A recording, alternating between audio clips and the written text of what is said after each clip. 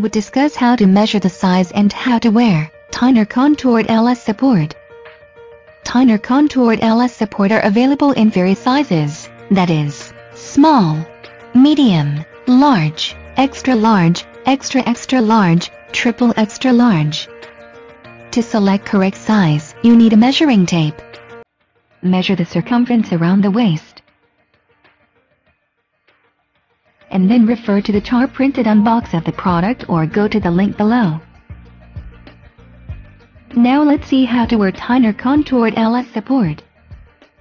Customize all the 4 aluminum splints at the back, in order to get perfect posture, perfect immobilization and comfort. To customize, remove aluminum splints from their pockets by pressing one pair of splints together from bottom upwards using your thumb. When the upper end peeps out of pocket, pull out the aluminum splints, one pair together, not one by one, holding the fabric at the other end.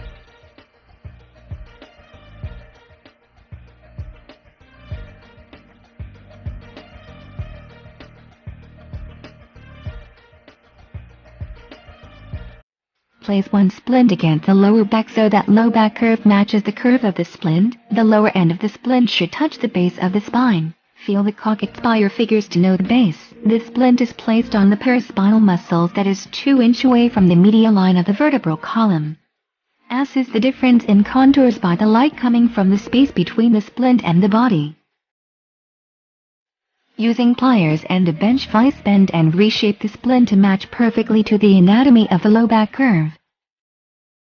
Match the splint against the body, again and again until there is absolutely no light coming from the space between the splint and the body. Match contours of all the remaining 3 splints against this perfect splint. Insert these customized splints back to their pockets, one pair at a time.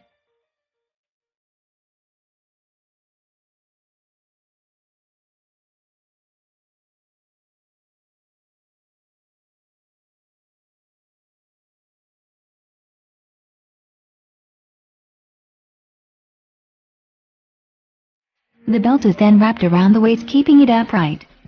Get guided by up inside label.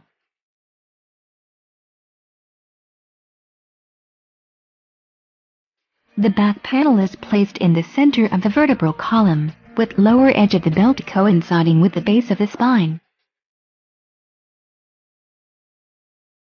Close hook loop fasteners to a comfortable compression. Check that the double pull elastic hook is disengaged before fastening. Stretch and fasten the double pull elastics for added grip and firmness of the splints. Make sure both elastics are pulled simultaneously.